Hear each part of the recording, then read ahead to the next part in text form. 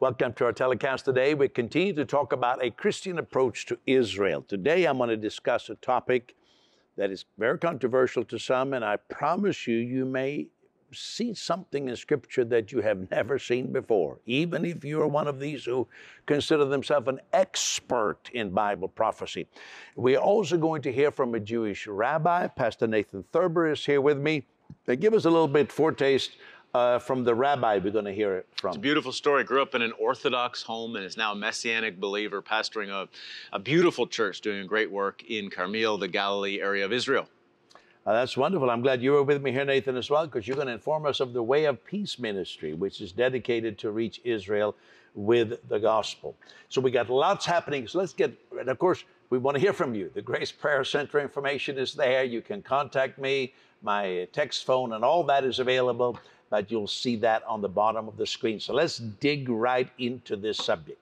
We established in a previous program that God works equally with Israel and with all nations to bring them to the knowledge of Christ. Christ is the Savior of all. We also talked about that we love Israel, and I think I speak for the Way of Peace ministry that's been going on for 17 years now. We love Israel the way that Israel's Messiah, Jesus, Yeshua HaMashiach, loves Israel and the Jewish people. And that is a very important distinction. Jesus is our example. He came to his own, the Jewish nation, as their Messiah. Jesus told Pontius Pilate, "You say correctly that I am a king." This was a clear message 2,000 years ago, and it still speaks today that Jesus is the King of the Jews. Jesus loved and loves Israel more than anyone. No matter how zealous we are, we must never think that we love Israel more than the Savior and King of Israel. Jesus warned that some would come to deceive Jewish people. And I posed this question: could it be that well-intentioned evangelical Christians are a part of the deception of Israel? I heard a preacher recently say very, very publicly that his life's mission was to support the modern-day state of Israel. And that's worthy, but it's hardly a gospel ministry. And he was willing to give his life for that. And, you know, some elevate the nation of Israel as if it was the fourth person in the Godhead. Some seem more eager to support the nation state of Israel than to support the gospel of Israel's Messiah. Many are shocked to discover that modern-day Israel is one of the world's most liberal countries. I think we have a night scene from Tel Aviv there, you know. Israel is one of the first nations to legalize same-sex marriage. Unrestricted abortion, crime, and prostitution are common. And so people come to Israel and they have a view that is very quickly shattered. I'm talking about evangelical Christians. If we find that we have an Israel theology that has crept into the church, which is not in line with Yeshua HaMashiach, Jesus Christ, well, then we must cast down that theology, and we must bring our thoughts into alignment with Christ. Jesus is the standard for our approach and how we view the nation of Israel. You know, many Christians are deeply concerned about the borders of the nation state of Israel. The scriptures speak of the borders that God promised to Abraham and his descendants. It's quite a Genesis. You can see it on the screen there. Genesis 16, 15, Joshua 1 talks about that. And in the Genesis account, this is one we are showing, the promised land was from the river Euphrates in the north to the river of Egypt in the south. And it all sounds so clear and uncomplicated. However, hold on, and here's where you're going to hear something. When we read about the actual land that Joshua divided to the 12 tribes, those borders are very different. You see the picture there. You see that's a much smaller piece of land. And this border resembles also what we read about in Ezekiel chapter 47. You know, this is shocking news to many. The physical borders, hear me, of the promised land that God promised Abraham are not the same as the borders that Joshua divided to the 12 tribes. The Genesis 15 account and the Joshua 1 account is in contrast to the actual land that is divided. You can read about it later on in the book of Joshua, chapters 13, 14, 15, and on. the land that Joshua divided is smaller than the land that was promised to Abraham. She said, well, how is that possible? Well, you can read the Bible for yourself. So did God fulfill the promise of land to Israel? Well, we read after each tribe had received their allotment of land, so that's the smaller version, it says, the Lord gave Israel all the land which he has sworn to give their fathers. Not one of the good promises which the Lord had made to the house of Israel failed. All came to pass. So evidently, Israel, the 12 tribes, received all the land that God had promised. So what about the larger piece of land promised to Abraham? What are the exact physical borders of the land that God promised to Israel? Is it the borders promised to Abraham? Is it the borders described in Joshua chapter 1? Or is it the actual land given to the 12 tribes? I'm going to pick up that question and I'm going to show you that map a little later on in just a moment. But now fast forward to Jesus, and then I'll come back to that. Jesus is the King of Israel. Shouldn't Jesus have been concerned and explained this dilemma that I have put before you about the geographical borders? Shouldn't Jesus be just as concerned, much as some Christians are so concerned? Yet Jesus showed no interest in this issue. Jesus knew the Old Testament scriptures, and yet he never quoted or elaborated on these. Never. Jesus, many preachers are so interested, but Jesus seems completely disinterested, and yet he's our example.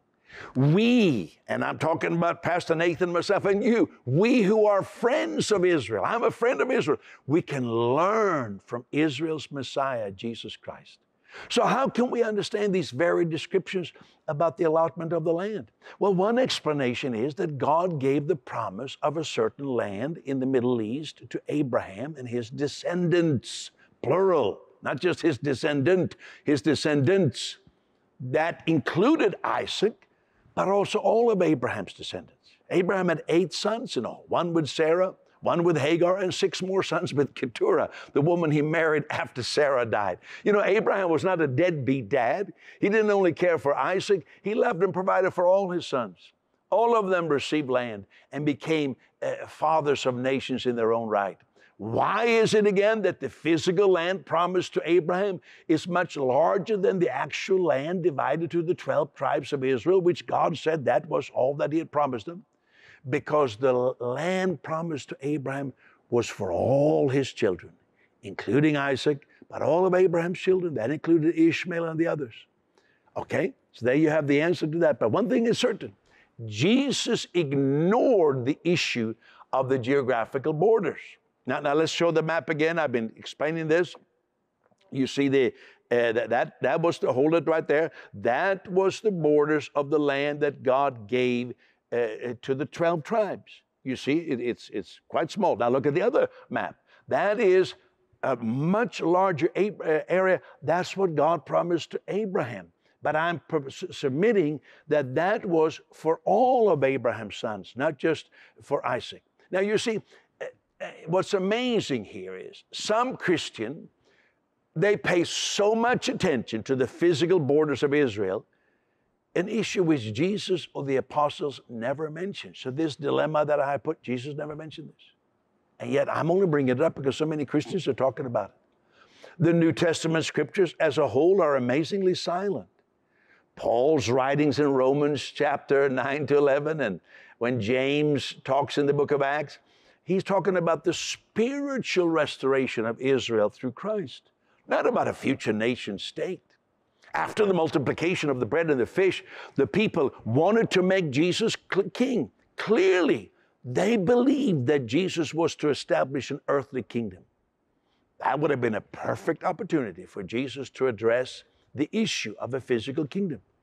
Instead, Jesus rejected their overtures and made no reference to any future nation of Israel.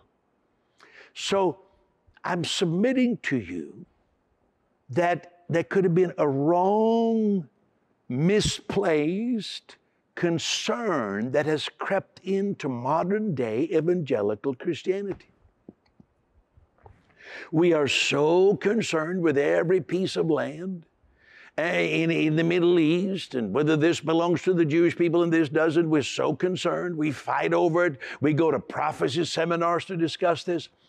But it seems the one thing that concerned Israel's Messiah, the one thing that concerned the great Rabbi Shaul, Saul of Tarsus, it doesn't seem like that concerns us so much.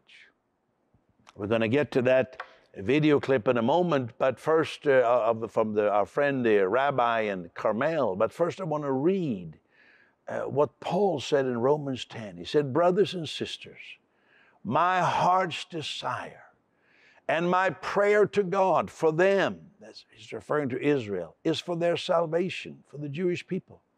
I testify about the Jewish people that they have a zeal for God, zealous. You'll see that even today among not all Jews, because many Jews are atheists, but you'll see it among certainly the Orthodox. They have a zeal, but not in accordance with knowledge, for not knowing about God's righteousness and seeking to establish their own. They didn't subject themselves to the righteousness of God. For Christ is the end of the law for righteousness to everyone who believes. Paul is saying, and he says it several times, he says, my heart is so moved. I'm full of passion. And so here we are today. Could we learn from Rabbi Shaul of Tarsus? I suggest we could. Those who have been emphasizing what we call replacement Christian theology or Christian Zionism, both could learn. Both could learn. You see, replacement theology, it shows little concern for the Jewish people. Christian Zionism is more concerned about geography than about souls. There's a better way. We learned from Israel's Messiah, from Yeshua HaMashiach. And so we advocate a theology of one new man in Christ Jesus. And so God will work that out, whatever way the land is to be divided. But our concern, make no mistake, is to give the gospel to the Jew and to the Gentile. And Pastor Nathan, that's what the Way of Peace ministry is doing. And we have some partners and friends who support that. I know you gave quite a lengthy description and summary of what Way of Peace is all about yesterday in our telecast, but just give us a little nugget. What is it all about? Well, it's a Christian ministry that for the last 17 years has adopted the approach that Pastor Peter has described today and yesterday on this telecast to preach the gospel to Jews and Arabs in Israel. And we support other ministries with this like-minded attitude in the nation of Israel who are reaching Jews and Arabs with the gospel of Jesus Christ. And, you know, there's a change going on. More and more people are discovering the gospel of Jesus Christ, but it's amazing how many people in Israel don't know the gospel. They don't even know that Capernaum was where Jesus was. They don't know. You know, I want you to come with us to Israel. Tina and I are leading a tour. And so before we go to introduce you to the Rabbi from Carmel, Israel, look at this. You will journey from where Abraham entered the Promised Land to Golgotha, where Abraham's blessings were provided through Christ. Is this your time for a trip of a lifetime? Join Peter and Tina Youngren on the Love Israel Tour. You'll walk where Jesus taught and healed the multitudes, where the early church was formed and where the prophets spoke. Discover secrets and fresh spiritual insights as you walk the streets, hillsides, and seashores of Israel. You will uncover life-transforming nuggets of God's unmerited grace as you are enriched by on-site teachings.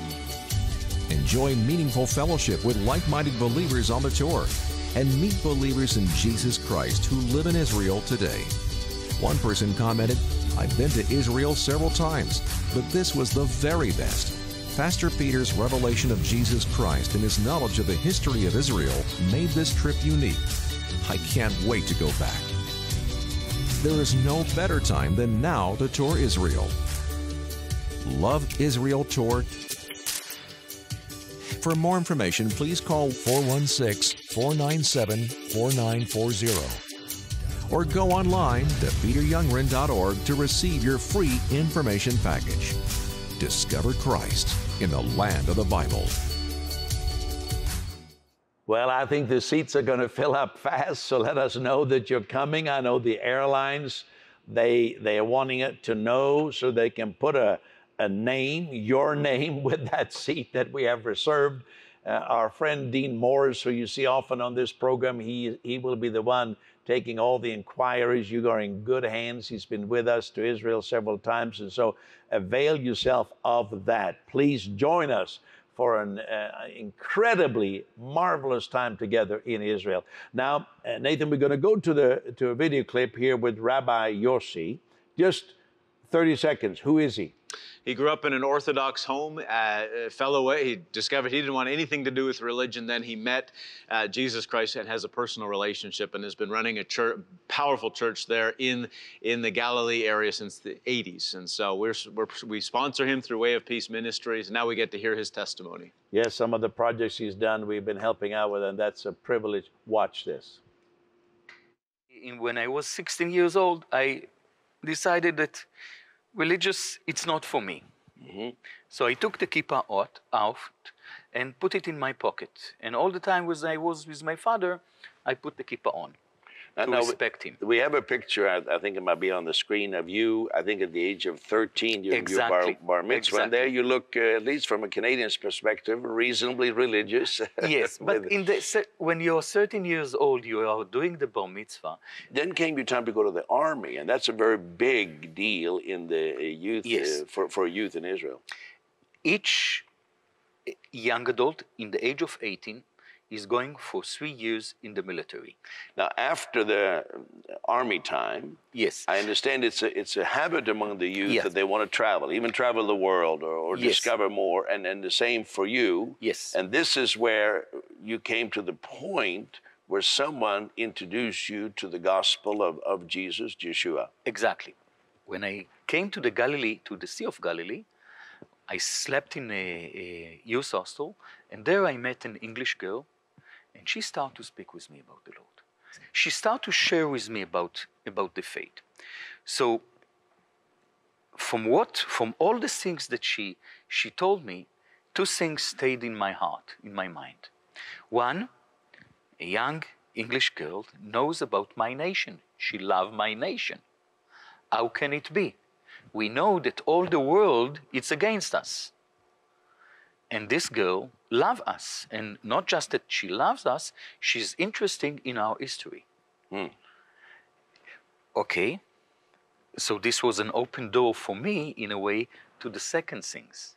And the second things that stayed in my heart, she spoke about Jesus as her personal Savior, that she have relationship with Him, that He's speaking with her, she's speaking with Him, is directing her in the right path. So for you as a secular Jew, it was not some tremendous revelation on prophetic fulfillment, how Jesus fulfilled the prophecies. It was really very, very down to earth. Exactly. She loved the people of Israel, and she had a personal relationship with Jesus. Exactly, exactly. And I'm secular, but I have a religious background. I know the religious. I know that as a religious, you don't have this kind of personal relationship. God is far away. That's interesting. We're going to pick up that story in a moment, where Rabbi Yossi is going to tell more about how he encountered Yeshua, Jesus Christ. But isn't that striking? Love drew him. Mm-hmm. And it is a miracle with so few Jewish believers, less than 2%. And that constitutes an unreached people of the world. And so that is a remarkable story. It's a miracle. And the last 10 seconds, what he said there, that to have a personal relationship with God is so foreign to the thinking. Well, let's go back to the interview and hear more from Rabbi Yossi. An Arab young girl, in the late teenagers or the beginning of her 20s, she's coming from a Catholic background, She came to know the Lord in a personal relationship. Her parents threw her from her home. Wow. And who picked her up and adopt her? A Messianic Jew. So she was living with that Messianic Jew in the same city. It was Haifa. She was working in the hospital, and the same words that the English girl was speaking to me in English, this girl now speaking to me in Hebrew.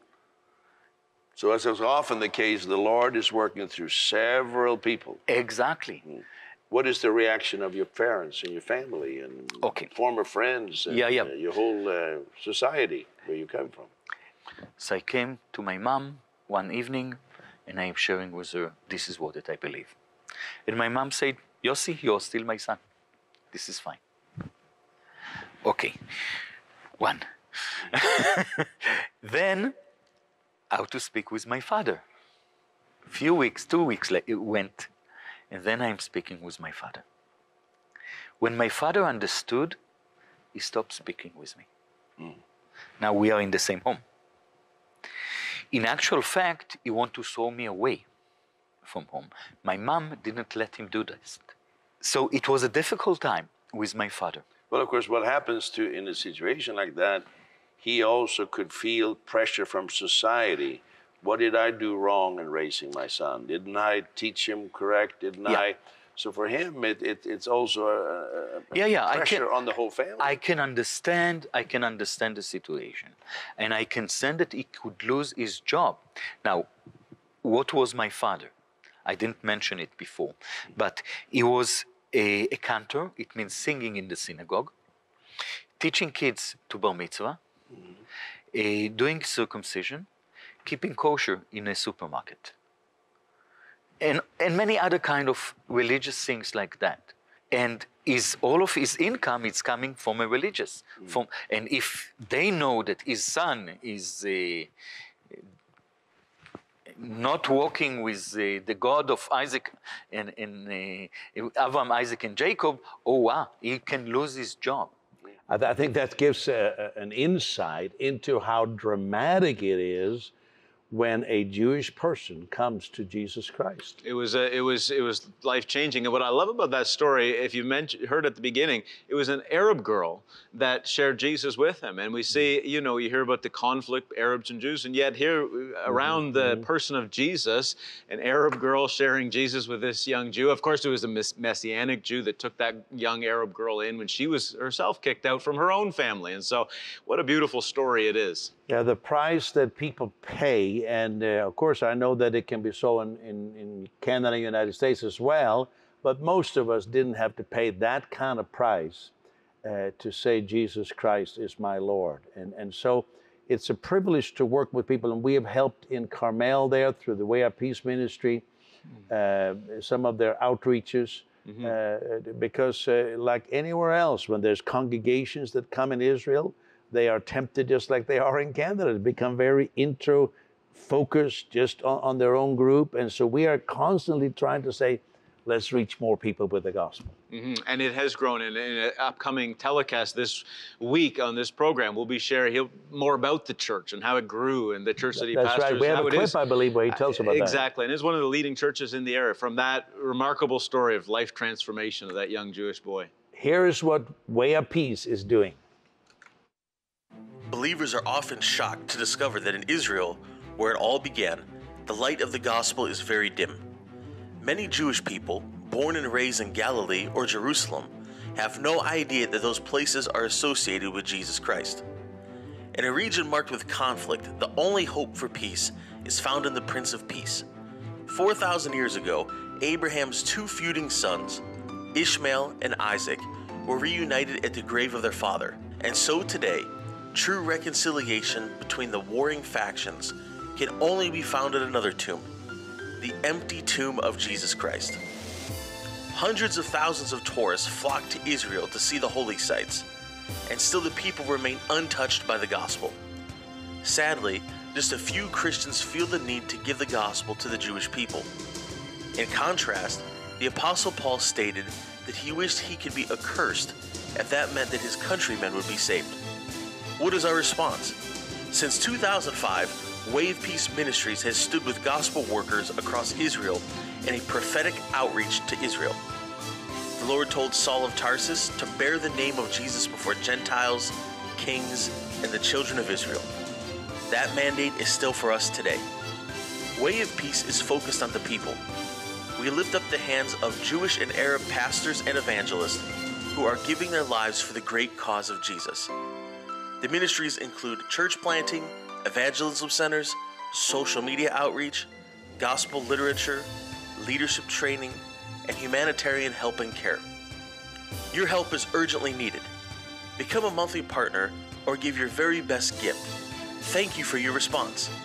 When you become a $30 a month partner or give a special gift of $300, you will receive a beautiful replica painting of Jesus with the engraving, "Our judgment fell on him."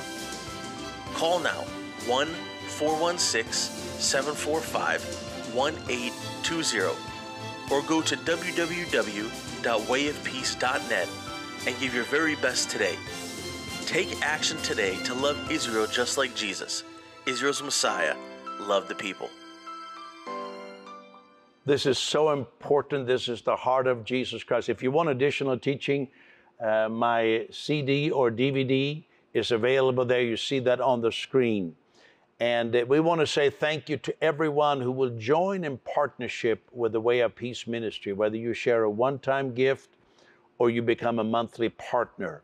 And Nathan, again, for people who say, I want to do something for Israel, how do they respond? Well, please call the phone number or go to the website, particularly the phone number, and talk to an operator and monthly partners. You heard it in the commercial, $30 a month or any amount that you choose. But monthly partnership is so key so that these gospel workers whom Way of Peace supports can know that support is given. And as we mentioned, we will send you this beautiful, it's a big picture that will send to you his judgment. It's applicable because the focus is Jesus Christ and sharing that with Jews and Arabs in the nation of Israel. So Pastor Peter, thank you. Yeah, we're always bringing the focus on to Yeshua HaMashiach, Jesus Christ. And so would you respond right now? This may be the only time this year that we're making this special appeal for Israel. So you're not going to hear it again and again. Would you help us? Thank you so much. And remember that you are loved by God. Thank you. Your participation makes this global gospel ministry possible. To share your prayer request or to help bring the gospel to those who have never heard it, call 416-745-1820.